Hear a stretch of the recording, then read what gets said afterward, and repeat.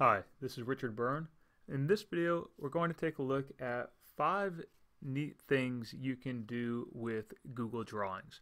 Now, if you're not familiar with Google Drawings, you can find it by going to drawings.google.com or in your Google Drive dashboard, select it New and Drawing. Now, the first thing we're going to look at is the image cropping feature available inside Google Drawings. So let's go up to the image option. And we'll be able to pull a picture from our Google Drive, from any of our stored albums. We can do a search, or we can upload an image. I'll upload this image here.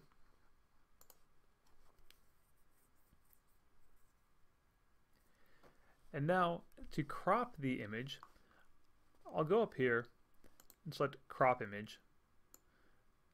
And I can shrink down from the top and cut from the bottom. And I can cut from the sides as well.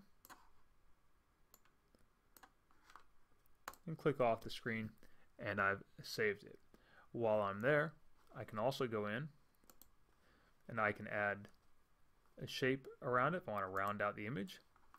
And I can also put a border around that image. I can even change the border color if I'd like. And there's my new cropped image, and I can now save it as a new image. Go into the file menu, download as, and select JPEG or PNG file. I can also apply an image filter. This is the second thing I think is really neat about Google Drawings. So once I click on that image again, I'll go to Image Options, and I can select any of these filters to apply to my image. And I can now adjust the transparency of that, the brightness, and the contrast of my image.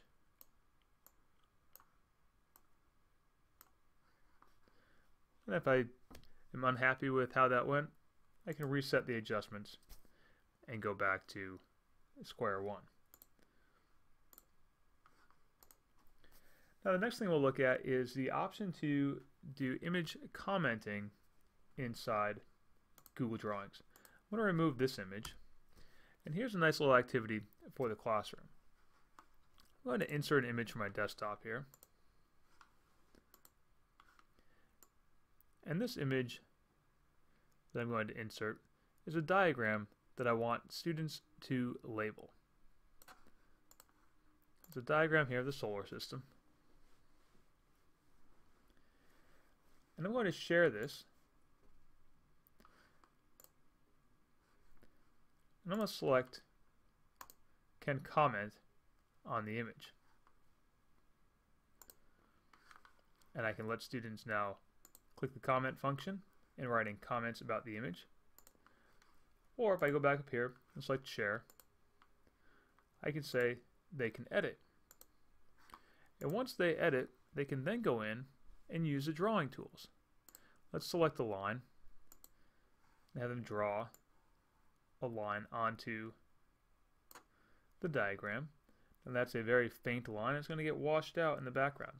So we'll select the line again. We'll change the color of the line to make it stand out. We'll also change the thickness of the line. And now if I want my students to label, they can put in a text box here, and they can write in Earth. Now, of course, they can always change their font.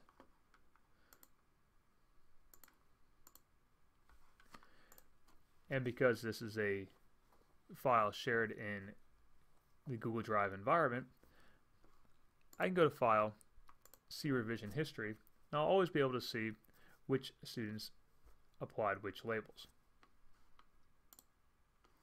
Now, if you want students to label the diagram individually, you might distribute this through your Google Classroom and have each student make their own copy and label their own diagrams, and then share it back to you either as a Google drawing or download it as a standalone image again and return it to you that way.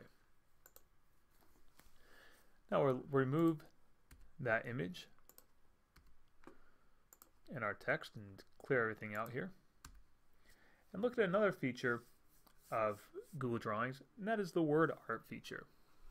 So we'll go to Insert, and we'll select Word Art. We'll just type in a phrase or a title.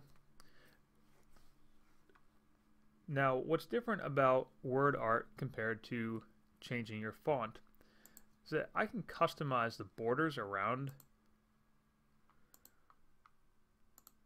my font.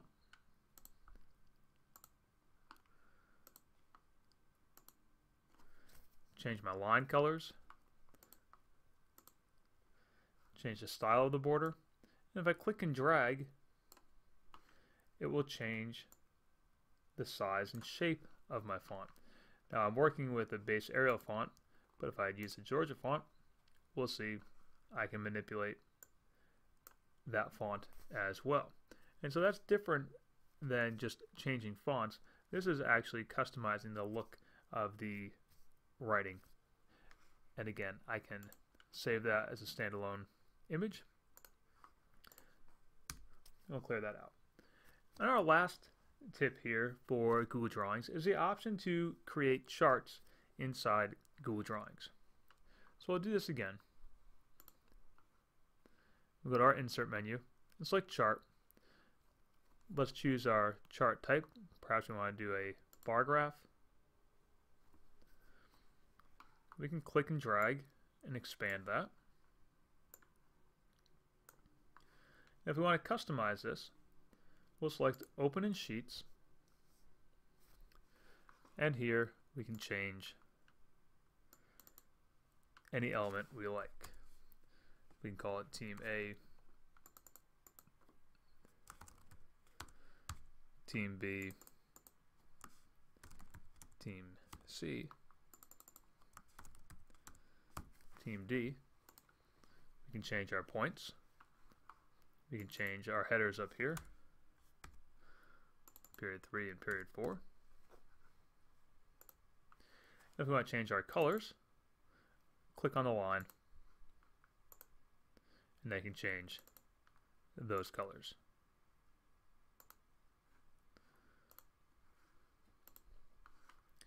Now back in our drawing, we'll select Update, and we have our new version. And once again, we can download that as a PDF, PNG, or SVG file. So those are 5 things you can do with Google Drawings that students often overlook or are not aware of. For more tips and tricks like this, please check out freetech4teachers.com.